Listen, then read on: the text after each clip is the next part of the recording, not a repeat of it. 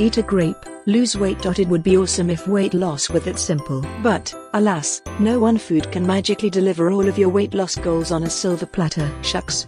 Instead, healthy weight loss is all about making a lot of small changes to your nutrition habits, boosting your intake of certain foods, cutting back on how much you eat others, and learning how to balance out everything in a way that works for you and your lifestyle. It's those sorts of changes that lead to sustainable results. And, over time, as you feel better and more energetic, it's those same changes that may actually help you learn to love healthy eating. Advertisement. Continue reading below. But, still, when it comes to the best foods for weight loss, there is a sort of fat loss hierarchy going on. After all, some foods will get you far closer to your weight loss goals, helping you to build more metabolism-boosting muscle, eat healthy on the go, or just hit your daily fiber quota, than will others. So, to help ID the absolute best of the best, we tapped 6 women who have successfully lost weight with healthy eating and a revamped relationship with food. We asked each of them one simple question: what was the #1 food that helped you lose weight?